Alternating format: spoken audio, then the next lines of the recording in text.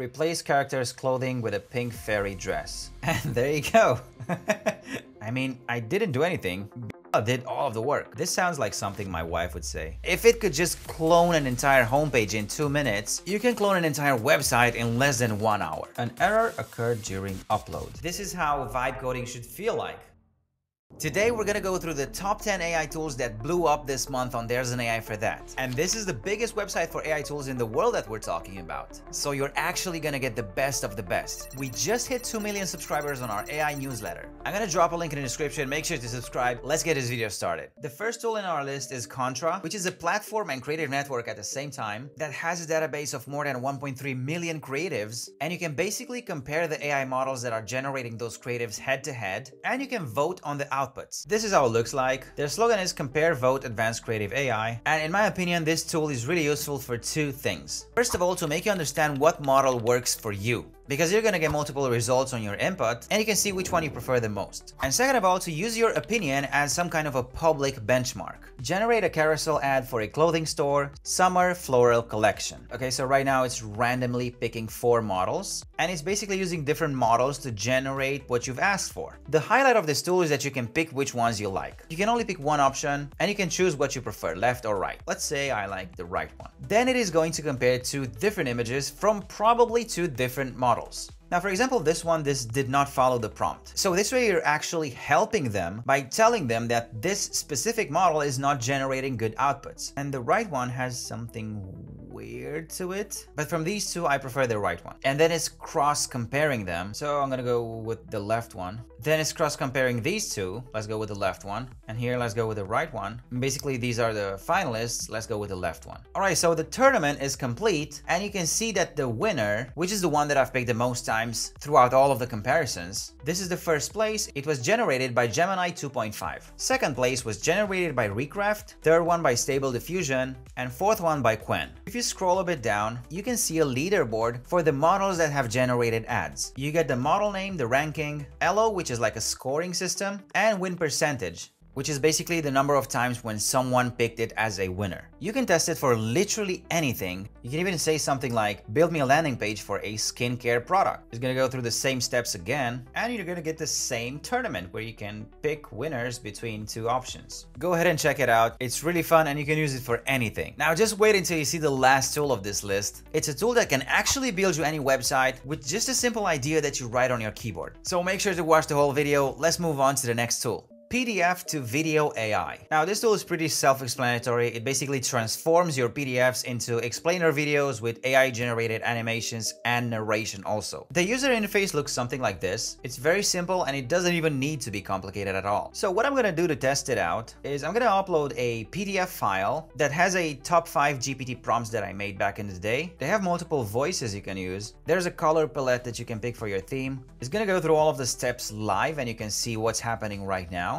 And then that's it. This took less than 1 minute. Now, I don't really see a video. I see some frames that are basically structured just like a presentation. So this is not a video, but I have a button here that says continue generating video, and it continues generating the video. All right, and finally we have the video together with a transcript. It's 3 minutes long and we can just play it. Yeah, it's pretty interesting. This is different than Gamma. Gamma creates a nice presentation that's more focused on text. This also gives us some light illustrations. This is particularly useful for maybe school, university projects, or even if you need to do a simple presentation for your workplace. By the way, I'm gonna leave all of the links to all of the tools that I'm gonna talk about in this video in the description. Next up, we have VisualGPT, which is a tool that creates, edits, and also enhances images through integrated AI models such as Nano Banana and Flux. Their interface looks something like this. They have 3D models that you can change with simple prompts, and they're gonna look something like this. Sketch to photo, product poster. All you need to do is just feed it one picture and you can generate multiple poses while keeping character consistency. And also do interesting things such as change your clothes. Let's feed it a picture of myself. For the prompting part, you can just use natural language,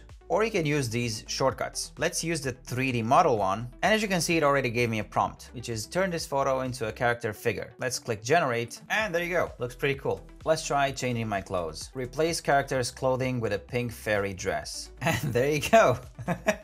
Alright, so this tool uses Nano Banana for all of the processing. If you're not familiar with Nano Banana and what it can do, check out this video that we posted. We went on a deep dive and you can see a lot of other cool features that you can use. Next up on our list is Hyperlink by Nexa AI. This is basically a local first AI agent that transforms the way you search, organize, and analyze your documents. And unlike cloud or online copilots, all the processing of this tool stays on your device. This makes it ideal for you if you are handling sensitive data. They also support a wide range of files, and it can even extract information from images, from receipts, and from any scanned documents that you might have. This is how their user interface looks like. It's pretty playful and simple. I like their interface. Think of this as a ChatGPT that already has access to all of the files inside of your computer. The best part about it is that you can run it without internet. I mean, the downside is the fact that you're gonna need to install a GPT inside of your computer. They usually take up some space. In my case, it was 11 gigabytes. But the upside is that you're gonna get your very own assistant without needing the internet. Now, first thing, we need to connect our files. You can upload your files just like this. And besides using the chat module as you would normally use a GPT, you could ask it any normal questions like you would ask ChatGPT. It will give you an answer, but on top of that, it will scan the local files that you give it access to and give an answer to a question if it's related to your files. Or you can ask it something specific, such as, I have a file about top 5 GPT prompts, fetch it to me. It's gonna scan all of the files that you gave it access to. You can access the files from here. And the best part about it is that it actually crawls on your files and it gives you the answer to your question based on what it finds inside of your files. This is pretty cool. It's like a ChatGPT with extra steps that you can run locally, 100% safe. Next up on our list, we have Biela.dev. This is an AI-powered coding platform, including developers and non-coders such as myself, to turn any ideas they might have into real software projects. You can basically combine natural language prompts with voice input. You can upload files. You can basically do anything you'd like. And Biela would technically translate your concepts into code and deploy your application or web page or project or whatever it is. And this is where you can give it a prompt, select your AI model, build me a landing page for my cookie brand. The brand is called Cookie Monsters. Let's keep it simple. You can see it in real time. You can see the website being coded live as we speak right now. And you can see the AI that's reasoning with itself. It shows you all of the project on the left side and the coding on the right side. All right, so we have our first bug. I don't know what is this. Potential problem detected. Terminal execution error. Should we try to fix this problem, or would you prefer to discuss it first? This sounds like something my wife would say. I can see that the error is caused by unescaped quotes in the SVG data URL. I mean, I didn't do anything. Biela did all of the work. All right, I love the logo. It's moving. They have a cookie and someone took a bite out of it. It's moving upwards and downwards. Cookie Monsters. I gave it 100% freedom, so all of these descriptions are AI generated. They have some AI generated images of cookies, which I think is generated with Flux. Monster reviews. They're missing a picture here. AI vibe code development by Biela.dev, powered by TechMe Code Institute. They have a footer menu. Let's see if it works. Okay, so that doesn't work.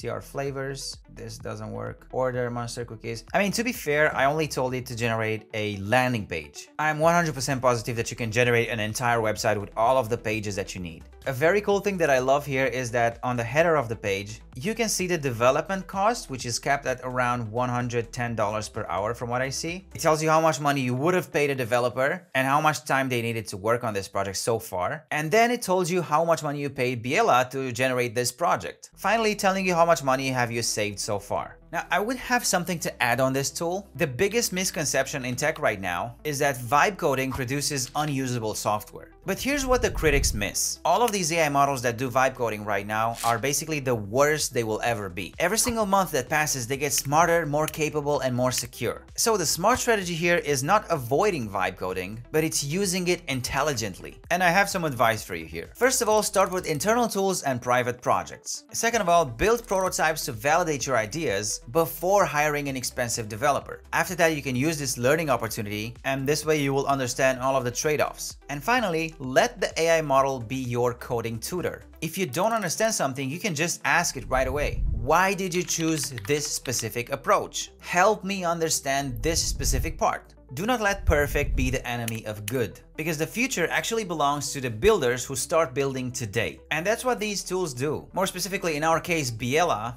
makes vibe coding accessible to anyone with unlimited context. And on top of that, you get true code ownership. This being said, let's move on to our next tool. Our next tool is called Audio Convert AI. It's basically an AI-powered tool that's designed to convert audio files into textual format. They have a pretty cool AI technology that transcribes the speech into text, and it can distinguish between multiple speakers, and it can also include precise timestamps for each and every single word. This is very good if you're doing interviews, podcasts, or if you just want to transcribe something that's long and it would take a long time if you would manually go through all of the content. On their website, they listed their superpowers, which are subtitle and caption generation, lecture and research transcription, podcast and interview transcription, meeting and user research notes, sales call analysis, and voice memo transcriptions. Let's take one completely random audio file that I have on my laptop, upload it here, and click Start Transcription. And it just gives you the transcribed version. It tells you the language, how many words are there in this audio file, how many speakers, how long is the file, and if you hover over any word from the transcript, you can see that it highlights it. This means that you can click it and the audio for that specific part will start running. That's it, pretty simple to the point. Next tool on our list is called Devento. Under the hood, Devento uses containerization and also micro VM sandboxes such as Firecracker and Kata containers. This way you can run your code safely and isolate each runtime. Let's give it a prompt. Build me a to-do app with user login, dark mode, and REST API. It's reasoning right now. You can click on every step and you can see what it's working on. Now, as a first thing that I'm noticing is that Devento keeps putting these reasoning blocks. I think they are separated, but they are not showing me anything precise. So I just sit here looking at a screen with reasoning tabs and I have to click on each individual one to see what they are reasoning. After it finished, it tells me what it's creating. It gives me all of the steps. Now, instead of running the code vertically, I see that it continues running it horizontally and it goes on forever. I've never seen a vibe coding app do something like this. I mean, functionally, I think it's the same, but visually it looks weird. Now, it tells you what it built, where it lives on the sandbox. It also gives you a live preview link that looks something like this. It tells you how to run it locally and notes and next steps if you want enhancements. Now, this is not quite beginner friendly, but I'm sure it gets the job done. Next up, we have Runable. Now, this is an amazing tool that acts as your AI assistant and it can complete task execution while connecting with your apps and also browsing the internet for information. This is how it looks. This is what you can use it for: create presentations, make websites, create reports, podcasts, research, browse the internet, and connect your apps. Build a clone of the SpaceX website. You can see the progress live. And also the thing that I love about it is that it acts as your assistant. It shows you a list of to-do items and it ticks them off as it's solving each and every one of them. And there you go, we just need the logo and some other images. But it went through the entire website. It scraped everything off the website. It looks exactly like SpaceX and all it took was around 2 minutes. Now, of course, it's not perfect and it still doesn't have all of the pages, but I'm 100% sure that if it could just clone an entire homepage in 2 minutes, you can clone an entire website in less than 1 hour. And you can use it for basically anything that you can think about. Create a weekly report on the stock market trends. Alright, so the final step was to convert the report into PDF format. And there you go, this is the report. It's in PDF format. You can see everything that's happening on the stock market. So yeah, it did a lot of research, but what I don't really like is the fact that it took close to 10 minutes. And 10 minutes is a very long time when we are talking about basic presentations. I mean, this one is 5 pages only. And of course, I'm going to compare it to ChatGPT. On ChatGPT, this would have taken, I think, less than 1 minute. But yeah, pretty cool tool. You can use it on basically anything. Next tool on our list is called AI Dubbing, which basically generates studio quality voiceovers from text or recordings with multilingual support and also voice cloning. Let's upload a short video of myself talking about Apple's Veritas. It's processing the video. An error occurred during upload. Let's try it with a different video. Same error. Alright, so I uploaded the original video. Let's translate it into German with subtitles. Dub video now.